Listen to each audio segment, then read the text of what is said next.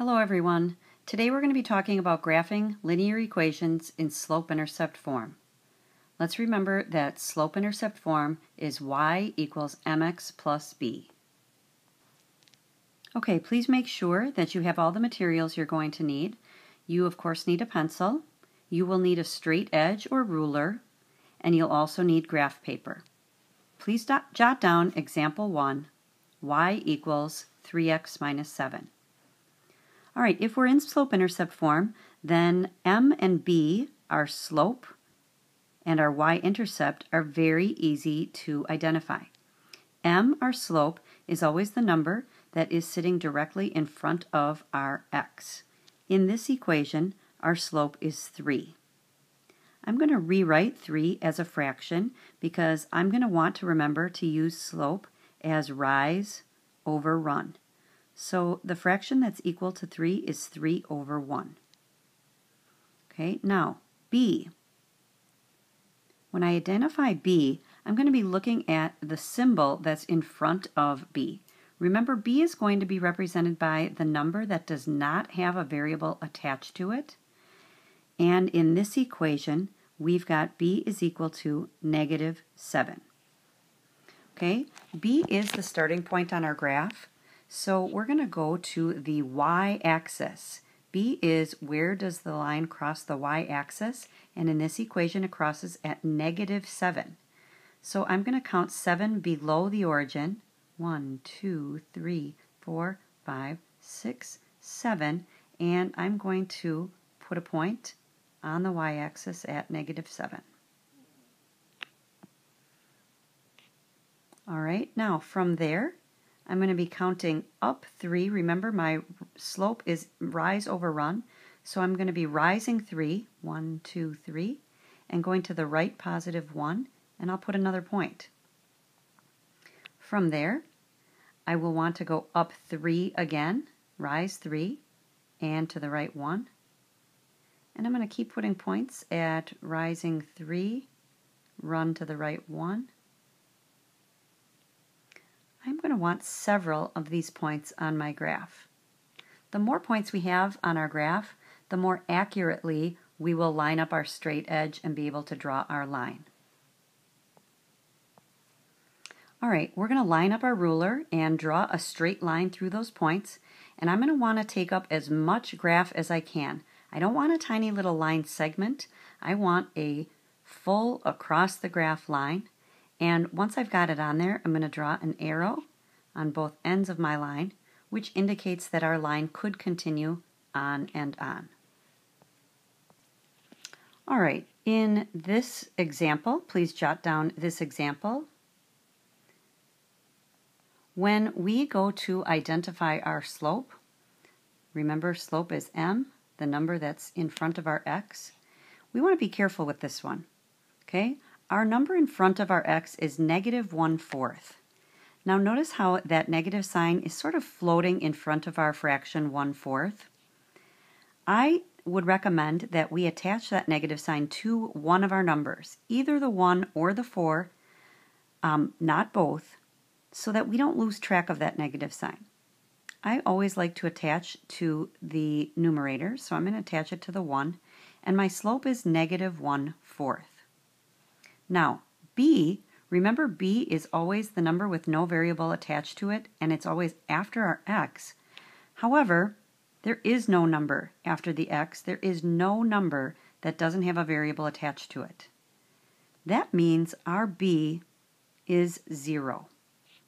Okay, so when we go to graph, 0 is our starting point on the y-axis.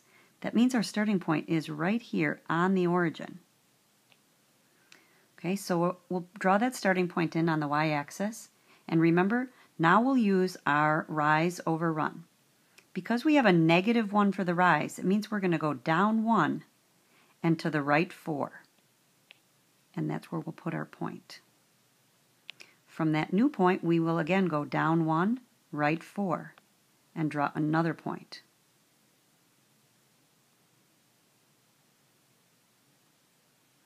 Okay, now, we can have slopes that are opposite of the current slope.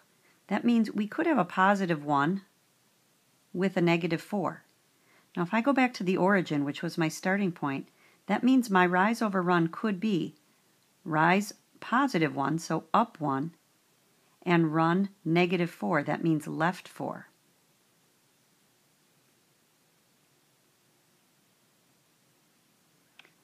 Okay, now we're going to go ahead and grab our straight edge and draw in our line. Remember after you've drawn your line to draw arrows at both ends. All right, looks good. Example 2 is done. All right, let's go ahead and take a look at example 3. Okay, this time when I go to identify my slope, remember M, always hanging out in front of the X, I don't have a number hanging out in front of the X in example 3. Okay, let's think about the question, how many X's do we have if there's no number in front? You got it. That means there is one X. Okay, so I'm going to draw that 1 in there, and that helps me know that my slope is 1. Remember, if I want to write my slope as a fraction, I could simply write it as 1 over 1. Okay, my b in this equation is positive 2, and remember b is our starting point. That's where we're going to go to on the y-axis, and positive 2 on the y-axis is right about here. From there, my slope is up 1, right 1.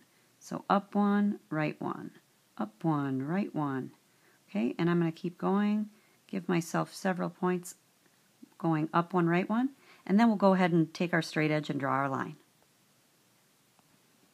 All right, here's what our line should look like. Don't forget to draw that line all the way across your graph. Use up as much of the graph as you can, and make sure you put the arrows at both ends. Okay, example 4 looks a little different. Okay, what's different about this equation, y equals 5, is that there is no x. All right, that makes it kind of confusing for us sometimes to identify what our slope is and what our y-intercept is, because we don't see an x. So if you have an equation that has either just a y or just an x, I'm going to give us a different strategy to use. We're going to go ahead and make an XY table. This strategy is only to be used if we have one of the variables, either just x or just y. In this case, we have just y. That means we're going to go to the y column of our XY table, and whatever they're telling us y is equal to, that's what we're going to put in for two different y values. Now, x values, we are going to let you have some student choice here. You may choose any x values that are on your graph. Okay? Now, on our graph, it looks like we're going from about negative 10 over here to positive 10 over here.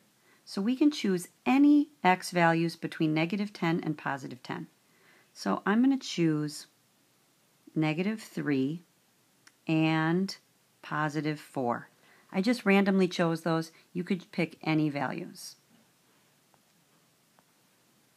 All right, now that we have those values, we are going to graph those ordered pairs onto our coordinate plane. So our first ordered pair is negative 3, 5.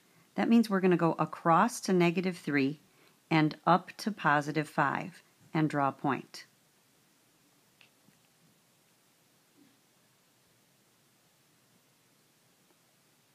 Okay, there's my point in yellow. Okay, our next ordered pair is positive 4, positive 5. I'm going to start back at the origin. I'm going to go across to positive 4 and up to positive 5 and put in another point. Okay, now that I have my 2 points there, I can see that if I grab my straight edge and connect them, I'm going to get a horizontal line. Now, we're going to go ahead and draw that right now, so go ahead and grab your ruler and do that.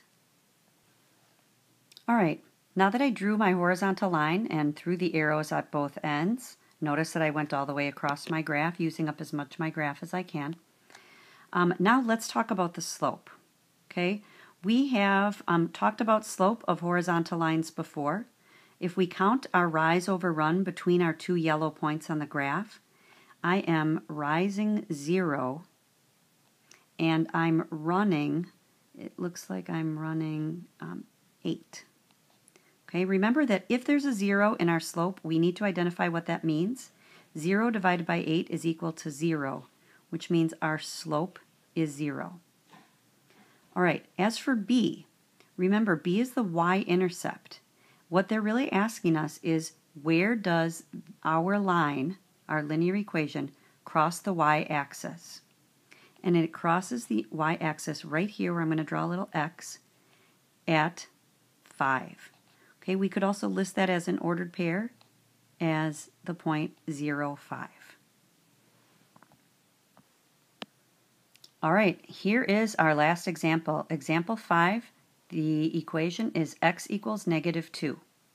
Notice there is no y in this equation. If there's only an x or only a y, remember we're going to go with that new strategy of making an xy table. In this equation, they tell us that x equals -2. That means we're going to go to the x column and put in a couple of -2's. Our y value can be anything in between +10 and -10, anything that's along our graph. So I think I'm going to pick +1 and -3. Remember that you could pick any y values that are on your graph. We're going to go ahead and graph those points. The point -2, 1 would be starting at the origin, going left -2 and up to +1. And the point -2, -3, if I go back to the origin, I'll be going left to -2 and down 3. And then go ahead and put that point in. Okay, when I connect these, I can see I'm going to get a vertical line. So please grab your straight edge, draw your vertical line with your arrows. All right, so now if I'm going to look at my slope and my y-intercept of these points, okay, it looks like I am rising 4 to get from one point to the other, and I'm running 0. Remember that if I punch into my calculator 4 divided by 0, it's going to give me an error message. And I think you know what that means. You're right, our slope is undefined. Okay, now as for our B, remember B is, where does our line cross the y-axis? All right, so let's take a look. Here's our y-axis. Where does our line that we drew cross that? You're right, it doesn't cross that. In the case of a vertical line, there is no y-intercept point. So when they ask us to identify B, we're going to simply write none, because there isn't a point where our line crosses the y-axis. All right, you guys, you've got everything you need. Good luck.